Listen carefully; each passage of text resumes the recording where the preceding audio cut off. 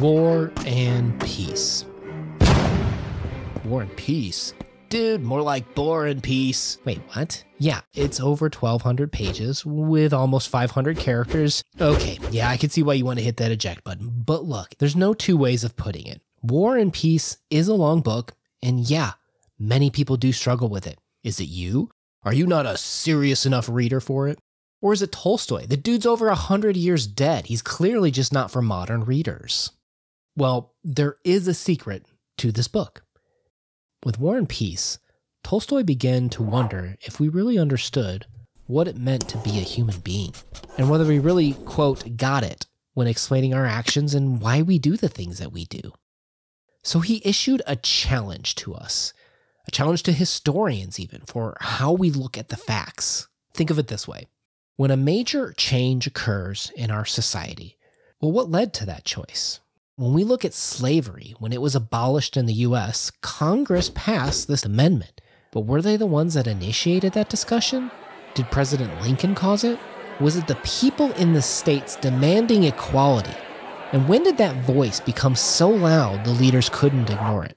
This is Tolstoy's problem, is that a lot of history books focus on the leaders, which minimizes the humanity in history. All the people involved in the wars, in the polls, in the screaming and the picket lines that demanded change, their voices are absent in the history books.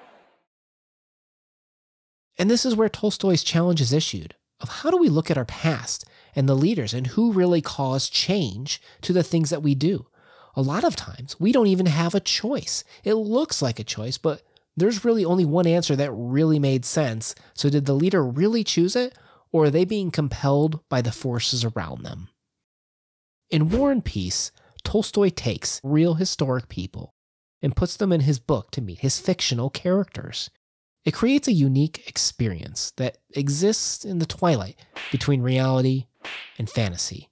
And it does feel real, but Tolstoy uses this to challenge us readers, modern readers at that, to think differently about our choices, and that's what makes this novel stand above the rest. The story takes place between 1805 to 1820, but it's the events that led up to this moment that really set the stage for this novel. In the late 1700s, most countries were ruled by a monarchy, where kings and queens were born into their position and had a monopoly on power and violence. Power was handed down to prince and princesses, whether they deserved it or not, and then they made the calls for how that country should be run. Many subjects even viewed these rulers as being imbued with divine powers, a representation of God's will on earth.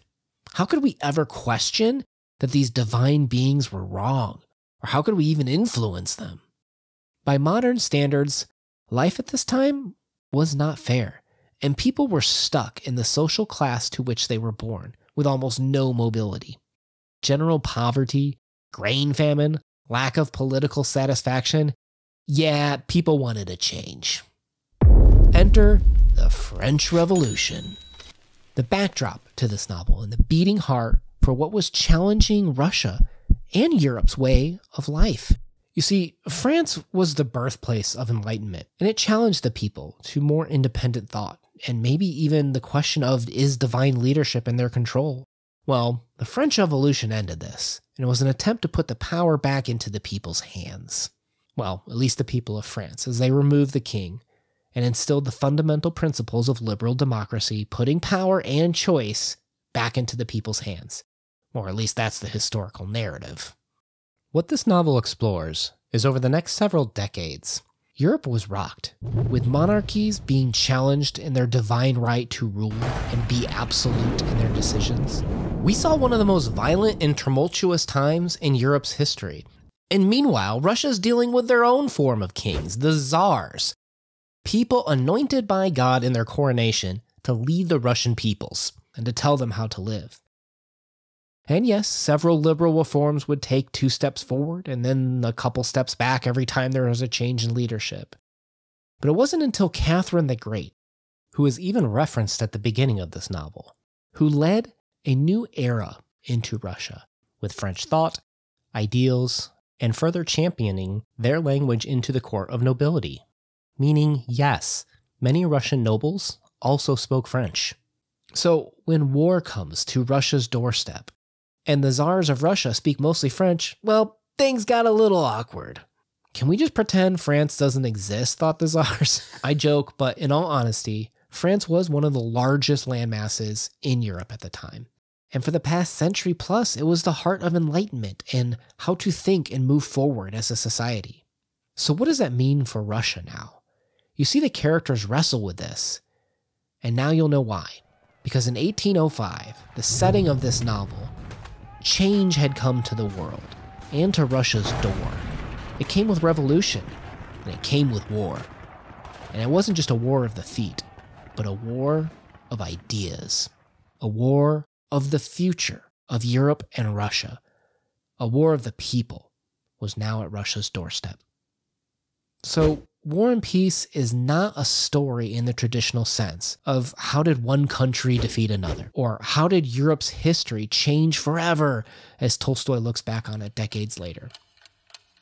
War and Peace is an examination of our humanity being lost and won. It's a dive into historical fact and challenges historians and how we interpret history, and a challenge to the philosophy of how should we govern ourselves and live a better life. We're going to start a discussion of War and Peace, volume by volume, chapter by chapter, as we hike through this massive tome and offer to you a conversational partner. We don't want you to feel intimidated like we did. The goal is to talk through the events. Crypto historian and this being a channel that focuses on a lot of 19th century Russian literature, there's just a balance between being a first-time reader and feeling overloaded. And our series here is meant to be entertaining, but also still gain a deeper understanding of the text. And inevitably, you're going to ask me what translation to read. Hopefully the English one if you're listening this long into the story. In all seriousness, there's a ton of French in this novel. You're going to want to go to the store and probably pick up 1 or 2 copies and leaf through them. And yes, you could go for the flashy new Pevier and Volokhonsky with the active voice, or go for the traditional mods who are steadfast and perhaps maybe a little bit more socially aware with their translation. Either way, you're going to spend a lot of time with this book. A lot of time. So you should spend some time leafing through a couple different copies to find out which translation resonates with you the best. In the end, the worst thing you can do is just not start. And that's what we'd like to encourage you to do, is to join us as we move through this behemoth and really find out what is War and Peace all about.